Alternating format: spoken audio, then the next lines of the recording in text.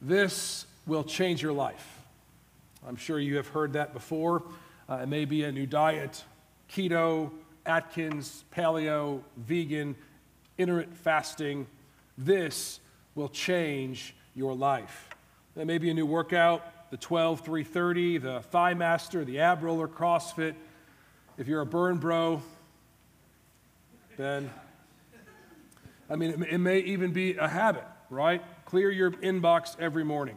Have a date night once a week with your wife or husband. Don't sleep next to your phone, next to your bed. Sit in silence for 30 minutes every day. The implication, this will change your life, is that your life needs to change, and that it needs to change for the better. When something makes an impact in someone's life, they become natural evangelists to the thing that has helped them. So if your life was changed by keto, you're going to boast in keto. If your life was changed by removing gluten from your diet, you will boast in removing gluten. When something changes your life, you boast in it.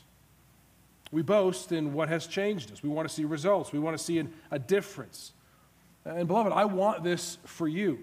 Every sermon I preach, I want it to make an impact.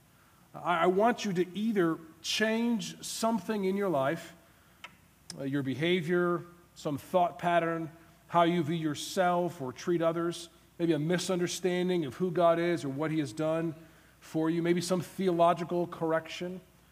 Or I may just want you to continue believing in and trusting in what you've already believed in God's Word.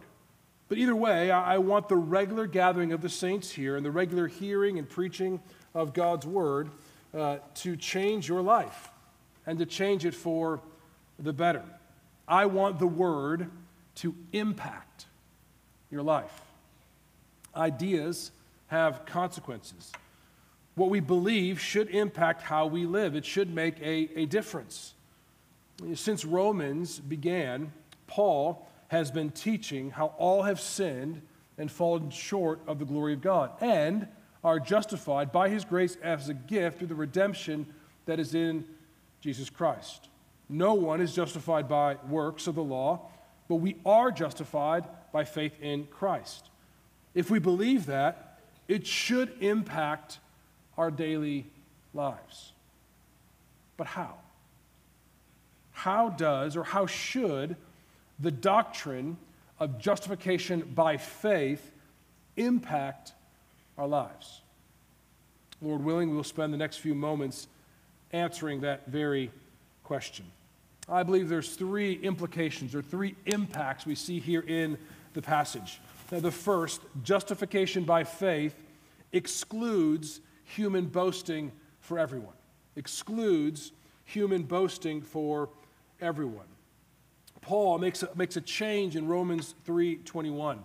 He turns from teaching on the wrath of God revealed from heaven against the unrighteousness of men to how one can be made righteous, or how God declares one righteous in Christ. Look at verse 22. He says, "The righteousness of God through faith in Jesus Christ for all who believe, for there is no distinction, for all have sinned and fallen short of the glory of God, and are justified by His grace as a gift, through the redemption that is in Christ Jesus, whom God put forward as a propitiation by His blood to be received by faith." We are all sinners and are only made right by God by faith in the gospel of Jesus Christ. Salvation is through faith in the life, death, and resurrection of Jesus Christ. Jesus was put forward to pay the penalty of sin by absorbing the wrath of God on the cross. He took God's anger against us and He turned it to favor. Now, if you are in Christ and have accepted His work on the cross and believe in His resurrection from the dead, then by faith, God has declared you not guilty. You are free from condemnation. You have been made righteous through faith. Paul will continue to make the case justification by faith throughout the next several chapters. But before he does, he offers this short paragraph before giving us three implications of this doctrine. As I said before, the first implication, justification by faith, excludes human boasting. Look at our text this morning in verse 27 and 28. Then, what becomes of our boasting? It is excluded. By what kind of law? By a law of works? No, but by the law of faith. For we hold that one is justified by faith apart from the works of the law. So if justification by faith is true, human beings cannot boast in any of their work. It eliminates all human pride in their salvation. If salvation is by faith and not our works, then God gets all the glory. We bring nothing to salvation except the sin that made it necessary. Now Paul here is using a play on words. Law here means rule or principle. So boasting is excluded. So he says, by what rule or what system of demands exclude boasting?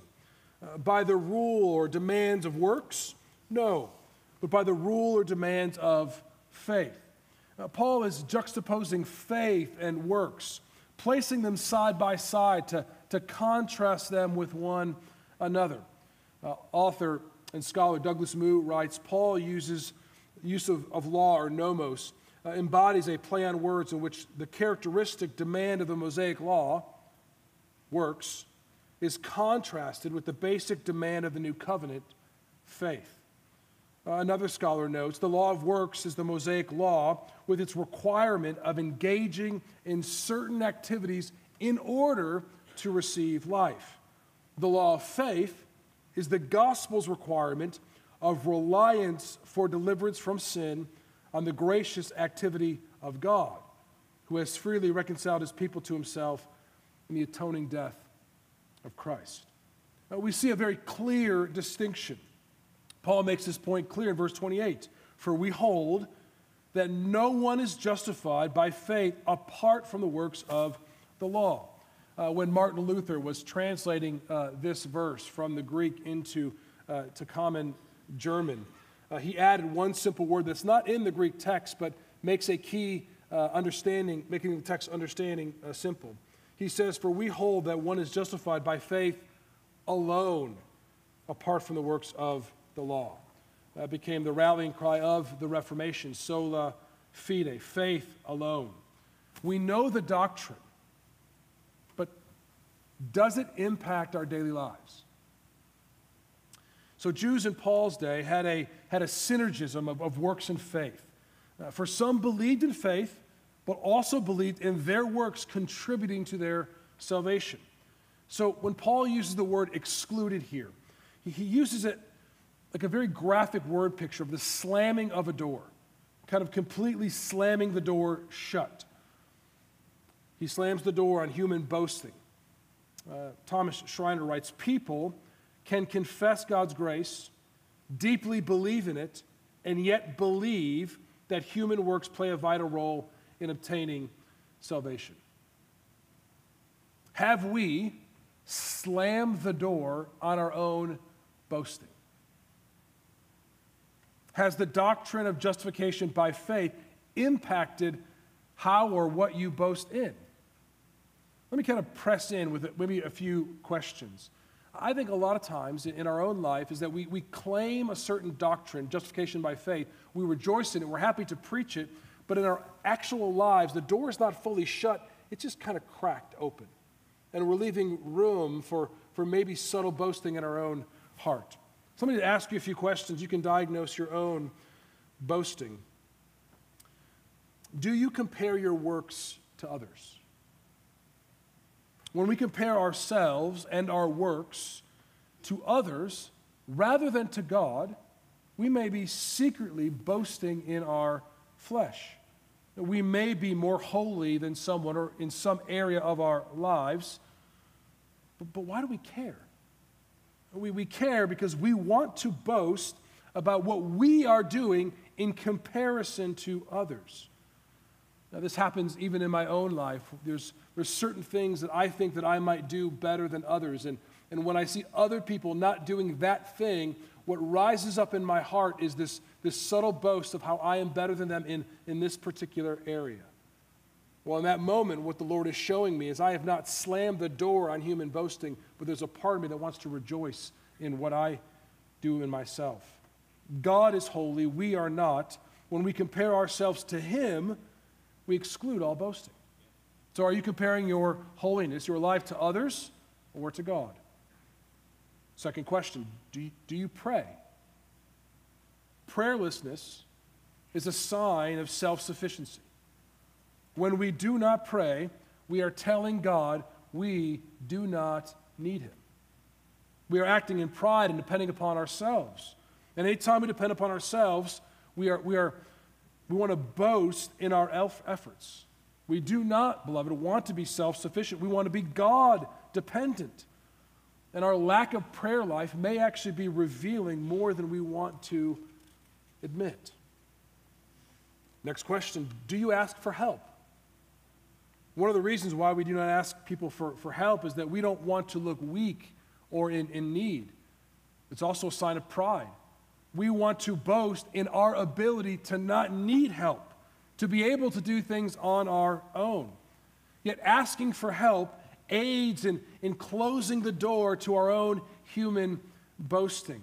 It reminds us of our need for help, even in small matters. If we are reminded in small matters of how we are in desperate need for others, what would that do for our thinking of even grander matters like our salvation with the Lord? Do you take a Sabbath? We may not rest because we think things depend upon us.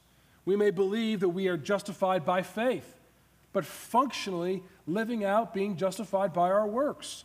When we cannot rest, when we cannot take a day off, when we cannot sit at a meal without looking at our phone, when we can't take a break from other things in our life to gaze at the person right in front of us, what we are showing is a sign of a lack of God dependency. We're thinking that we are far more needed than we actually are. We are trying to fight against our own humanity of how we were made as human beings who need rest. Sabbath helps us rest in our daily labors in this life, but it also helps us remind us of the rest that we have from our salvation. We no longer have to work for our salvation because it has been taken care of by Christ. It helps us understand that our salvation is justified. We are justified by faith. Next question. Do you have a hard time saying no? You may have a hard time saying no because you think your friendships or your family relationships are dependent upon your labor. You may think, if I don't do this thing for that person, they won't accept me. If you do that with others, that may be a sign that you're actually doing that with the Lord. If I don't do this thing, then maybe the Lord may not accept me. Do you have a hard time coming to God after you sin? You may intellectually know that God loves you, but if you don't think that you will be accepted after you sin, you may not fully understand the gospel. You may think that you have to clean yourself up first before He will accept you. If that's the case, friends, you have not shut the door on your boasting. There's a part of you that says, I have to do these things in order to be accepted by God. And Paul says here, slam the door. Slam the door on your human boasting. Justification by faith is a tremendous doctrine. It frees us from so many things. The human heart is one of pride. And any place you see pride bubbling up in your heart, you need to apply justification by faith. You need to allow this doctrine to affect and influence everything in your life. Friends, it is freeing. It is so powerful when you get it. It will change your life. You know, one verse I often repeat to myself in my own life when I see pride bubbling up in me. And my pride bubbles up in Dave Kiehn all the time. I have to slay it. 1 Corinthians 4:7. What do you have that you did not receive? If then you received it, why do you boast as if you did not receive it? Everything we have is our gift. Our intellect, our families, our height, our strength, our friends, everything is a gift from His hand. If it's true about those things, It is especially true of salvation.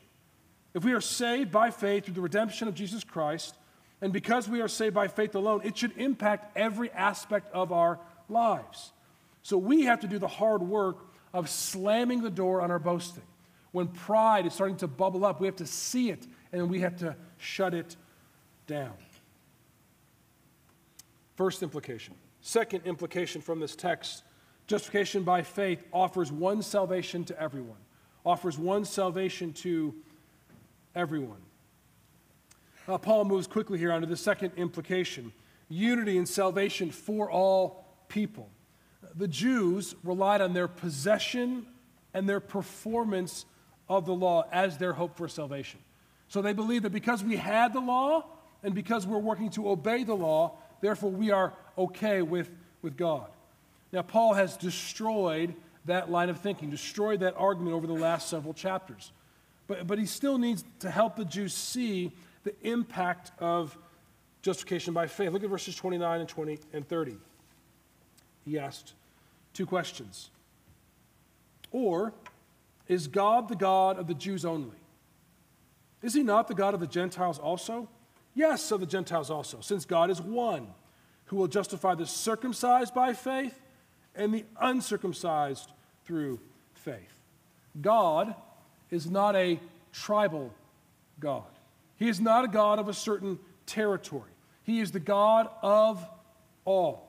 He justifies Jews and Gentiles in the same way. Those who have the law and those who don't have the law, those who have been circumcised, those who have not been circumcised, are both saved through faith in Christ. There is no distinction. All have sinned and all fall short of the glory of God and are justified by his grace as a gift through the redemption of Jesus Christ our Lord. God saves everyone the same way. So what does that mean for us? How should that affect our daily lives? Well, number one, first, all can be saved. All can be saved. If you're here and you're a non-Christian, can I just say thank you for being here? I know it's sometimes awkward and maybe difficult to come to a church gathering. If you may not fully believe them, we pray that you'd be welcomed here. I want you to know this morning that you can be saved the same way every other Christian has been saved in this gathering, by repenting of your sins and trusting in Jesus Christ as your Lord and Savior. It does not matter how many sins you have committed in your life. It does not matter how terrible those sins may have been. If you turn to Christ by faith, you will be justified. You will be declared not guilty of every single one of your sins. Friend, God sent Jesus to be born as a baby to save us from our sin. He lived and died so all could be forgiven. He was raised from the dead to give us hope for eternal life. Friend, turn to Jesus and be justified by faith. And if you want to know more, any one of our members would be happy to have that conversation with you.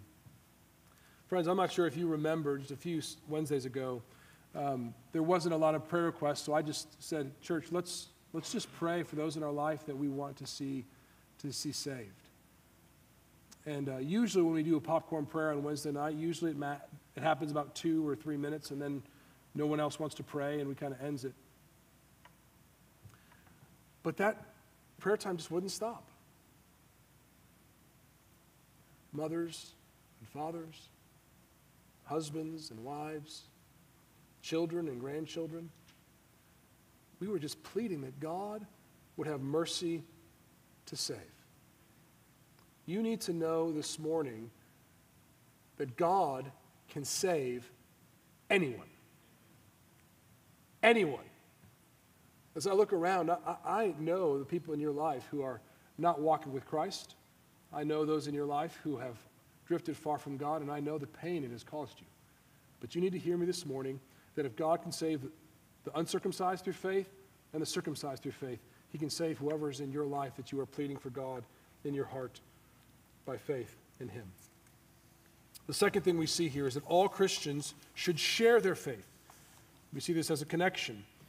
Justification by faith should empower us in our evangelism. Salvation of others does not depend on you or your ability to communicate or answer every question exactly right. Your job is merely to share the story, and then God does the rest. Salvation is by faith. God gives that faith. We share the story, and God brings new life. And we should share the gospel with everyone. Why? Because he saves everyone through faith. So this Christmas, I pray that you would make it a point to talk to those people in your life about Jesus, that you would overcome the fear of what you think may happen and just say, Jesus loves you. Jesus died on the cross for your sins, was dead and buried, and rose on the third day. And I would plead with you to repent of your sins and trust in him. Or maybe just ask, have you thought about Jesus? Would you come to church with me to hear this gospel? God saves. The gospel is the power of salvation for all who believe. So what's holding us back from sharing this gospel? 3, all Christians share the faith. They share the same faith. Jews and Gentiles had the same faith in the first century. This would be mind-boggling for Jews to believe. So much of the New Testament is trying to explain to the believing Jews that the Jews and the Gentiles are on the same playing field. If it was true then, how much more is it true now? We have the same faith as First ARP down the street. We have the same faith as Eastside Baptist Church 2 blocks up the road. The doctrine of justification by faith unites us. The most significant things about Park Baptist Church are not the things that make us different from other churches, but the things that make all true churches of Jesus Christ the same. Justification by faith. The same gospel is preached, the same gospel is sung, the same word is read and heard, the same ordinances happen. God is not divided, and therefore the people of God should not be divided. Number 4, all Christians then should work for harmony with one another. All Christians then should work for harmony with one another. Paul is helping the Romans see how justification by faith should impact how they relate to other people in the body of Christ. Now, we don't know this directly from the text of Scripture, so anytime that it's not directly in the text, you want to be a little bit more careful. But most scholars think because of how the Jews were kicked out of Rome around 49 AD by Claudius, and then came back, so they came back to Rome, we see this problem emerging, we can see this problem emerging in Rome. Jewish believers and Gentile believers trying to live together as one. The doctrine of justification by faith should impact our relationship with other Christians as it impacted the relationship of Jews and Gentiles believing in the first century. Has the doctrine of justification by faith impacted your relationships with people who are not exactly like you? We all have the same salvation. We all have no cause for boasting in ourselves. We should all be humble and rejoice with what we share with one another. We share Christ. We have this foundation of Christ together. And if we have the foundation of Christ together, it should be able to be built upon to build deeper relationships. Charles Spurgeon said, Satan hates Christian fellowship. It is his policy to keep Christians apart. Anything which can divide saints from one another, he delights in. Now, we can focus on all that divides us, but we should focus on all that unites us. God is one and justifies all of us the same way. There is one Lord, one faith, one baptism, one God and Father over all, in all, and through all. Justification by faith should change our life by changing our relationships with one another. This year, I've had lots of conversations about friendship, lots of conversations with people in this body who feel like they lack friendship, that they lack deep connection with one another. My prayer for our congregation in the coming year is that we would grow in deeper connection with one another, that we would understand, okay, we all have Christ. So let us lean in to people who may look different than us, act different than us, maybe at different ages. Let's develop a deeper relationship. Let's cause our relationship with one another to grow and to flourish. I pray that as we dwell more and more on the justification by faith in the coming months, that it would free us to be more courageous to serve others and ask others to serve us. And I pray that as we understand justification, we be empowered to grow in our sanctification and serving each other. Well, the third implication we see in the passage, justification by faith establishes the law for everyone. For everyone. So it excludes human boasting, that it unites us all in the gospel of salvation, and it establishes the law for everyone. Paul ends this section with one last question and answer, giving us his final implication of the justification by faith. Verse 31. Do we then overthrow the law by this faith? By no means. On the contrary, we uphold the law. Again, Paul will unpack this idea more in depth later in Romans, specifically in chapters 6 and 7. But here he just kind of establishes the principle. Do we overthrow the law by this faith? Or do we nullify or make to nothing the law by our faith? And Paul emphatically says by no means. So if you're reading your Bible, and your English Bibles are a good translation, it says by no means, exclamation point. That's kind of like him yelling at you, right? So you should, when you're reading the Bible by yourself, you shouldn't be going, by no means. By no means, right? There's this exclamation point there, okay? We uphold the law, Paul says. Paul will make the case in the next chapter how the Old Testament does not teach that the law of works, but that teaches the law of faith. Abraham was justified not by works, but by faith. David was justified not by works, but by faith. A right understanding of the Old Testament shows how it speaks of justification through faith in the promise and not through the keeping of the law. The Jews, the Pharisees in particular, who had the Old Testament, did not understand what the Old Testament actually was pointing to. The law was always meant to expose our sin. Through the law comes knowledge of sin. The law points to the fact that no human being will be justified through their obedience to the law, but only through the righteousness of Christ because of his work. Jesus said this in the Sermon on the Mount. We just finished this on a Wednesday night. He said in Matthew chapter 5, do not think that I've come to abolish the law and the prophets. I have not come to abolish them, but to fulfill them. For truly I say to you, until heaven and earth pass away, not an iota, not a dot will pass from the law until all is accomplished. The iota and the dot were the smallest markings in the Hebrew Bible. He says, therefore, whoever relaxes one of the least of these commandments and teaches others to do the same will be called least in the kingdom of heaven. But whoever does them and teaches them will be called great in the kingdom of heaven. For I tell you, unless your righteousness exceeds that of the scribes and the Pharisees, you will never enter the kingdom of heaven. The righteousness of the scribes and the Pharisees was a self-righteousness. It was a righteousness where they were boasting in their outward works. And they're saying, look at all that I'm doing for the Lord, which makes me right with God. And Jesus says, if you have that kind of righteousness, if you are boasting in your works, you will not inherit the kingdom of heaven.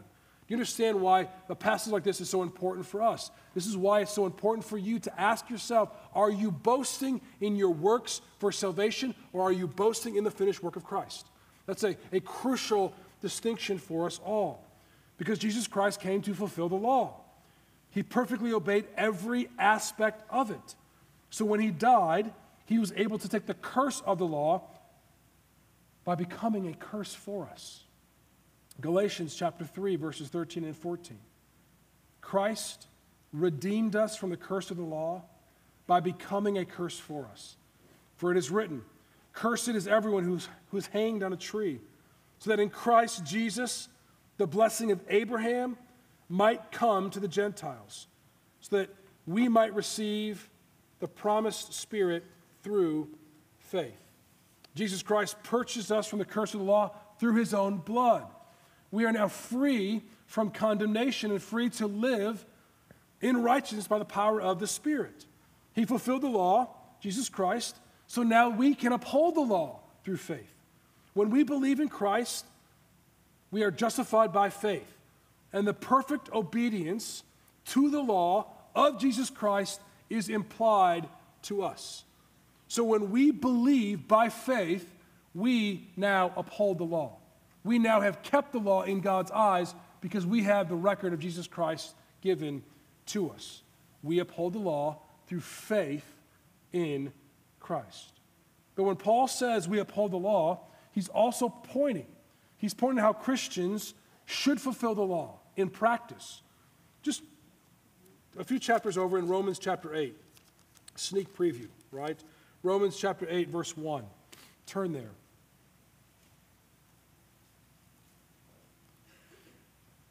He just teaches on this idea of being slaves to righteousness and this battle between sin and the law. And then he says this in chapter 8, verse 1. There is therefore now no condemnation for those who are in Christ Jesus. For the law of the Spirit of life has set you free in Christ Jesus from the law of sin and death. For God has done what the law, weakened by the flesh, could not do, by sending his own Son in the likeness of sinful flesh, and for sin, he condemned sin in the flesh, in order that the righteous requirements of the law might be fulfilled in us, who walk not according to the flesh, but according to the Spirit. So Christians, hear me, are justified by faith. And that faith will cause them to walk not according to the flesh, but in the power of the Spirit. Calvin notes this, and often associated to Luther. It says, "It is therefore faith alone which justifies. And the faith which justifies is not alone. Just as it is the heat alone of the sun which warms the earth. And yet the sun is not alone, because it is constantly conjoined with light."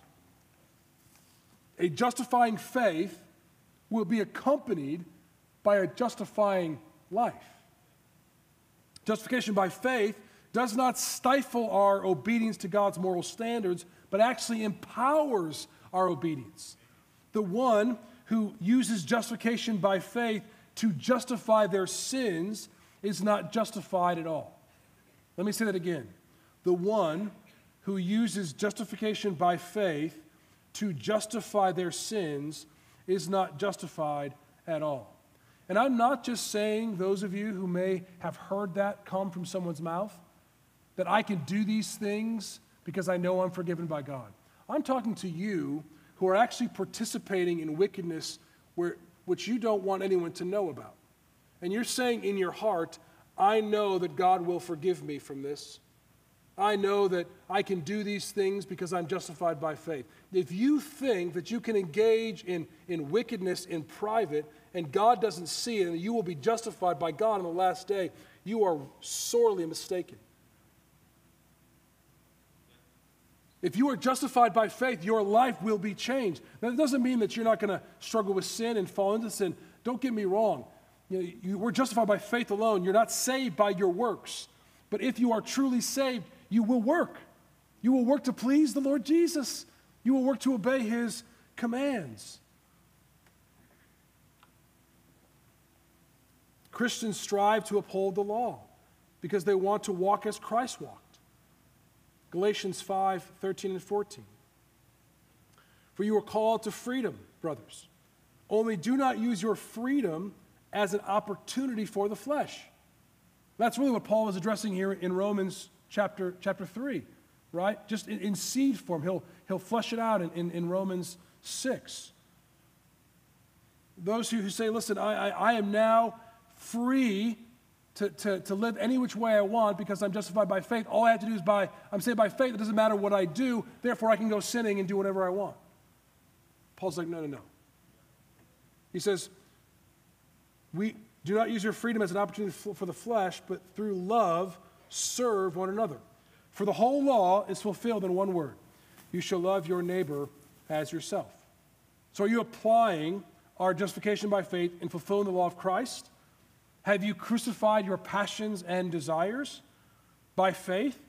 Or are you using your freedom as an opportunity for the flesh? Listen, we do serve others. We do love others. We do labor to obey the Lord's commands. But we do not labor in the same way under the law. We do not labor to earn favor with God or to obtain our salvation. We do not labor to boast about how we are able to obey the law. We do not labor for ourselves, but we labor in response for what God has done for us in Christ. We labor in the fruit of the Spirit. We labor in joy for the joy of Jesus Christ. So listen, friends, justification by faith should change our lives. It should eliminate our pride, and it should grow us in humility. It should drive us to share the gospel with all. It should unite us with all Christians, since we have a common salvation through faith. And it should challenge us to obey the law out of love for Christ. And it should cause us to rejoice in Jesus. We cannot obey our way to Christ. We cannot serve our way to salvation. We are sinners, and no human being is justified by the law. And this is why Christ came. He left heaven for us. He left glory for shame. This is what happens when you think of the incarnation. You need to think about Jesus Christ at the right hand of God. You need to think about him eternally in the presence of God. And all the glory in which he was surrounded by, he left to come down to us. Augustine of Hippo writes these words to help us meditate on this. Help our hearts think about what Christ has exchanged for us.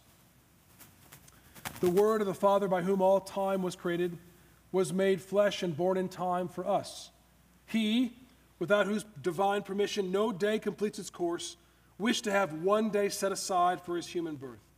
The maker of man became man, that he, the ruler of the stars, might be nourished at his mother's breast, that he, the bread, might hunger, that he, the fountain, might thirst, that he, the light, might sleep, that he, the way, might be wearied by the journey, by he, the truth, might be accused by false witnesses, that he, the judge of the living and the dead, might be brought to trial by a mortal judge, that he, justice, might be condemned by the unjust, that he, discipline, might be scourged with whips, that he, the cornerstone, might be rejected upon a cross, that he, courage, might be weakened, that he, the healer, might be wounded, that he, life, might die.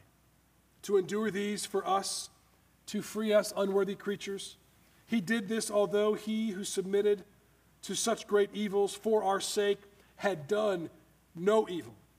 And although we, who were the recipients of so much good at his hands, had done nothing to merit these benefits.